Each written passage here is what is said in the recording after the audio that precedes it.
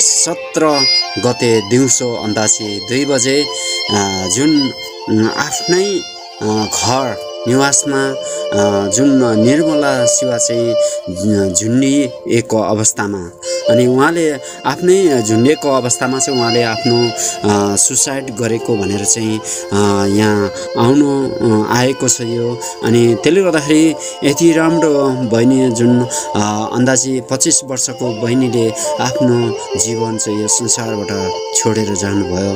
अनि by the way अब उहाँको श्रीमान नहुँदाखेरि चाहिँ उहाँले आफ्नै घरमा जुन झुन्डिएको अवस्था भनेर हाम्रोमा सम्पर्कमा आएको छ यो डेभिड अनलाइन टिभीमा। अनि तपाईहरुले यो भिडियो हेरेर अनि शेयर अनि सब्स्क्राइब गरिदिनु होला। अनि हुन सक्छ यति राम्रो बहिनीले आफ्नो जीवन गुमाएको छ अनि के कारणले हो अब हामी बुझ्न सक्दैनौं। तर साँच्चै नै जुन आफ्नो छोरी जुन 5 वर्ष भएको रहेछ अनि आफ्नो छोरीलाई छोडेर अनि आफ्नो श्रीमानलाई छोडेर जुन उहाँले आफ्नै घरमा सुसाइड गरेको घटना तपाईहरुलाई बीचमा ल्याएको छु। अनि जुन फक्तालुङ 3 साउदिन फक्तालुङ जुन गाउँपालिका फक्तालुङ 3 मा बस्ने साउदिन मा जुन गाविस हो त्यसले गर्दाखेरि जुन आफ्नै घरमा जुन सुसाइड गरेर उहाँले आफ्नो जीवन त्याग्नु भयो। तर साँच्चै नै दुःखद लाग्दो छ यो घटना।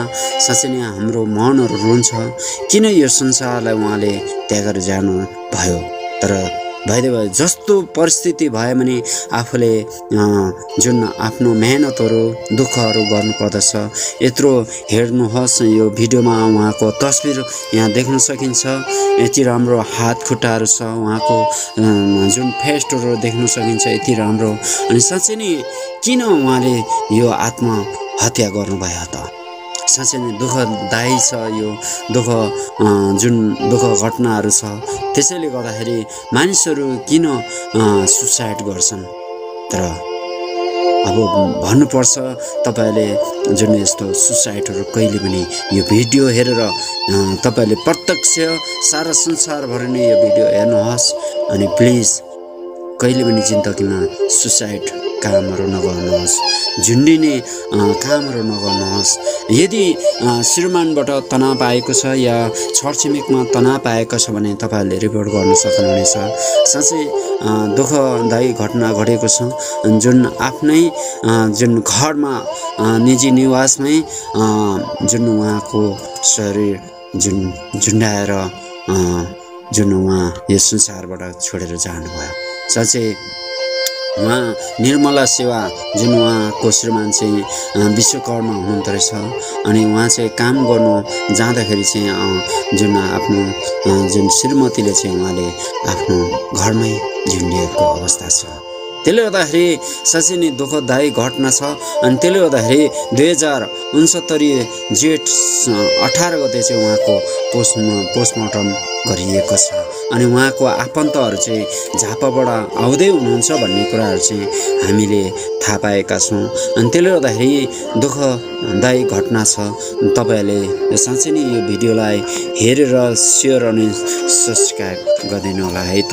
थ्यांक यू, धन्यवाद। साँच्चै नै दुःखदायी घटनाले गर्दाखेरि सारा ताप्लेजुङ वासीहरुलाई रुवाएको छ यो घटनाले। अनि सम्पूर्ण आमाबुवा तथा दाजुभाइ दिदीबहिनीहरु यस्तो घटनाहरु चाहिँ कहिले पनि यो जीवनमा कहिले पनि नगर्नु होला। साँच्चै दुःखदायी घटनाहरुले गर्दाखेरि मानिसहरुको मनहरु रुएको छ। अनि यति राम्रो जवानी अवस्थामा नै उहाँले सुसाइड अनि झुन्डिनु भयो। अनि त्यसले गर्दाखेरि साँच्चै नै डेभिड अनलाइन टिभीबाट तपाईहरुलाई प्रत्यक्ष रूपमा भिडियोहरु विभिन्न गाउँ अनि विभिन्न ठाउँबाट तपाईहरुको जुन माझमा ल्याउनुहुन्छ भिडियोहरु तपाईहरुले डेभिड अनलाइन टिभीलाई शेयर अनि सब्स्क्राइब गरिदिनु होला। अनि यो साँच्चै नै दुःखदायी घटनाहरु घटिरहेको छ। अनि विभिन्न जग्गा हुँदै विभिन्न ठाउँ हुँदै सुसाइडको आत्माहरु चाहिँ धेरै बढेको छ। त्यसले गर्दाखेरि साँच्चै नै तपाई हामी होशियार रहनु पर्दछ। कतिपय मानिसहरूलाई चाहिँ ऋणहरूले च्यापेको हुनसक्छ अनि कतिपय श्रीमान श्रीमतीमा मिसअन्डरस्ट्यान्डिङ भएको कारणले गर्दाखेरि पनि सुसाइड गर्दछन् अनि विभिन्न छरछिमेकको कारणले गर्दाखेरि पनि सुसाइड गर्दछ।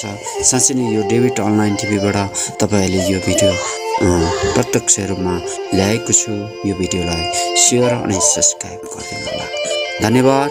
डेभिड अनलाइन टिभीबाट प्रत्यक्ष तपाईँहरूले सेयर अनि सब्सक्राइब गरिदिनु होला अनि मुनि रहेका घन्टीलाई अलमा थिचिदिनु होला अनि जुन भिडियोहरू म लगाउँदैछु अनि तपाईँहरूको नोटिफिकेसन आउनेछ अनि तपाईँहरूको त्यहाँ देख्नुहुनेछ।